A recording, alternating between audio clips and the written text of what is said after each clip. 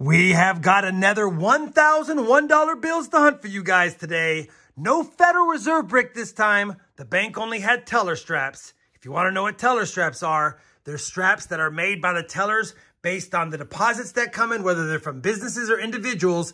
And as soon as they have 100, they strap them up. That being said, unless the teller is keen and savvy to serial numbers that are special, we could get lucky.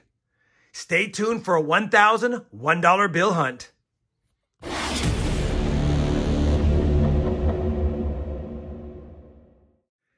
Hey everyone, it's Rob Finds Treasure. Welcome back to the channel. I pretty much set up everything in the beginning of the video about what we're doing today.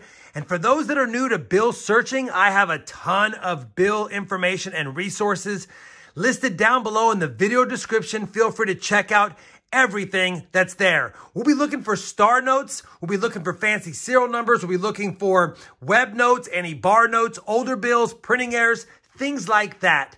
I have my mats also here, and if you want to know where to get these mats to assist you with looking for fancy bills, I'll have a link to those right here. Feel free to check them out along with all the mats that I sell. Now, obviously, we'd love to find some fancy serial numbers, but realistically, in these straps, I'm hoping to get 10 star notes and maybe a rare one or two. That would be cool. You guys know the drill.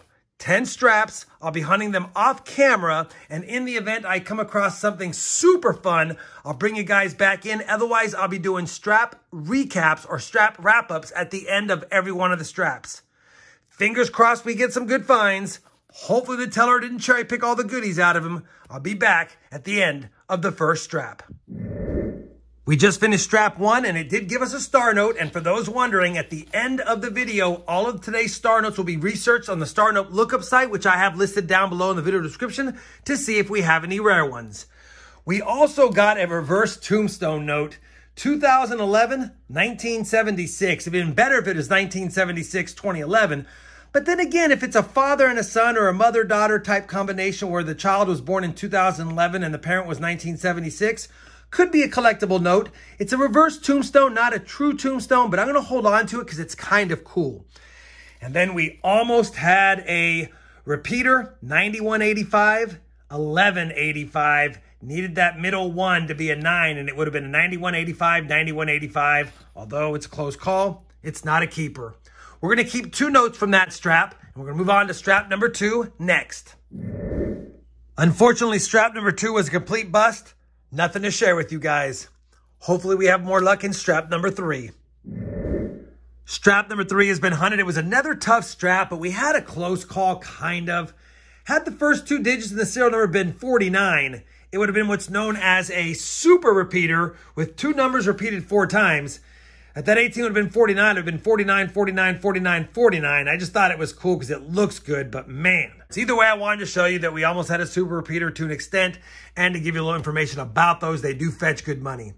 That's not one. 3 straps down. Only 2 finds, only 1 star note. Come on, strap number 4. Well, strap number 4 was our best strap. It actually gave us 3 star notes, so now we're back on pace, 4 star notes through 4 straps. It also gave me a older bill, as you can see here. This is a 1999 note, and it's kind of a mixed ladder. We have 0, 1, 2, 3, 4, 5, 6, and 9. But I don't normally keep bills like this, but I've had a few subscribers reach out to me lately and say, Rob, when you do these bill strap hunts, any bills from 1999 and earlier, can you set aside? And if we want them, we'll reach out to you. So I'm going to set this one aside and start a collection of 99 and older notes. That way down the road, if one of my subscribers needs these notes for their collections, they can reach out to me. And then I'm also going to keep this 5 of a kind note. It's got 2s in the middle, 2, 2, 2, 2, 2. So I'm going to go ahead and keep it. I do keep 5 of a kind notes that start with 5 numbers, end with 5 numbers, or have 5 in a row in the middle. So not the best condition, but we'll keep it regardless. 5 keepers on that strap. Let's move on to strap number 5 and see if we stay hot. Strap number 5 was another good strap. 2 more star notes now gives us 6 star notes through 5 straps, and we'll definitely take that. We also had almost a nice binary note. 717-11119. Had that 9 been a 7, it would have been a nice binary. I would have kept it for sure. It is a trinary note with all the 1s. It's probably kind of collectible, probably worth more than face value. but not one I'm going to hold on to. Had the ones been in a row for 5, I would have kept it. Anyway, somewhat fancy. Probably can get a few bucks for it, but I'm not going to hold on to it. And then take a look at this. Haven't seen a low serial number in a while. Starts with 4 zeros. Anything under 10,000 is a low serial number. Of course, you do want them to be under 1,000. And more importantly, if you get under 100, it's a really low serial number. But 10,000 or less does fetch some value. In other words, it has to start with 4 zeros to start fetching some value. Probably a $3 note in this condition. It's got a crease, it's not in the best shape, and it is a little more collectible because even though it's under 10,000, it also has a total of 6 zeros. So kind of cool. I'll definitely be holding on to that one up here. And now we have 6 star notes and 4 somewhat cool notes, 10 finds through 5 straps with 5 to go. Come on, strap 6. Stay hot. Well, you knew our lucky streak had to run out. Strap 6 was pretty much a bust. One note of note, almost another binary, 70770-474. Needed those 4s to be 7s or 0s, but either way, I wanted to point it out because it does have some of the lucky 7s in there. Just wanted to show you that was the best note of that strap, and it's not even that nice. All right, strap 7, get us back on some goodies. Strap number 7, another fun strap. 2 more star notes now, and that is 8 star notes through 7 straps. And on top of that, take a look at this 1988A series note. It's in pretty nice condition overall for being as old as it is. Now, also on 1988A, you do want to check them to see if the printing plate is above 1 or not below it. And when I turn this note around, no printing plate number up here. It's down there, which means it's not a web note. And of course, you can check these notes on the front as well over here. But I just wanted to point out that I checked this for a web note. It's not a web note, but it's a really nice older note. And I'll definitely hold on to it for one of the subscribers who likes the older notes. 3 keepers in that strap. Strap 8 coming up next. Strap number 8 was a bust. Only one close call to being a binary, 5s and 8s, but that 6 messed it up. It's just a regular trinary. We'll be sending it back.